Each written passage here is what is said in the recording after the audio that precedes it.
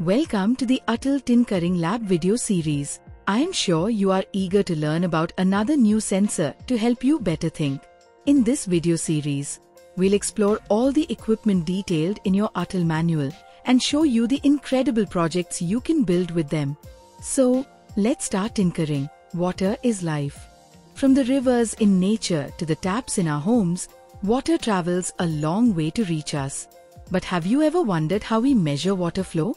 Let's explore the story of the water flow sensor, a small device with big possibilities. In this video, we'll explore a water flow sensor, how it works, how to use it with Arduino, and some fun applications. A water flow sensor is a smart gadget that measures how much water flows through a pipe.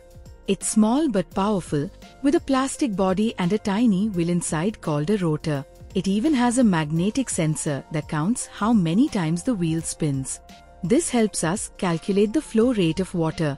A water flow sensor may look simple, but it's a compact device packed with essential components, each playing a crucial role. First, we have the turbine wheel. As water flows through the sensor, it spins the turbine wheel. The speed of its rotation is directly related to the water flow rate.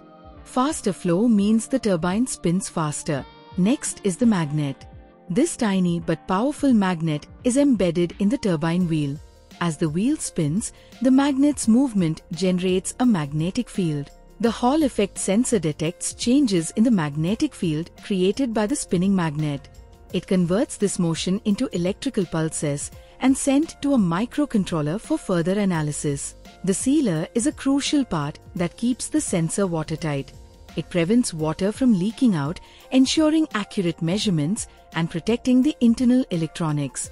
The water inlet and outlet guide water through the sensor in one direction. This allows the turbine wheel to spin freely and measure the flow rate effectively. When water flows through the inlet, it spins the turbine wheel. The magnet's rotation creates pulses that are captured by the Hall effect sensor. These pulses are then sent to a microcontroller to calculate the flow rate. Now, let's connect the water flow sensor to an Arduino. The Arduino reads the sensor's signals and converts them into data we can understand, like flow rate or total water used. Now, let's take a closer look at the pins of the water flow sensor and how they connect to our projects. The water flow sensor typically has three main wires or pins. Red wire, VCC. This is the power wire. It connects to the positive terminal of your power supply, usually 5 volts. Black wire, GND. This is the ground wire and is connected to the ground pin of your microcontroller or power source. Yellow wire, signal. This is the signal wire. It outputs pulses corresponding to the water flow rate, which are sent to your microcontroller for measurement. Here's how you can connect the water flow sensor to an Arduino. Connect the red wire to the 5V pin on the Arduino. Connect the black wire to the GND pin. And finally, connect the yellow wire to a digital input pin, such as pin 2. Now let's move to the LCD display. It's powered by the same 5V and GND pins of the Arduino.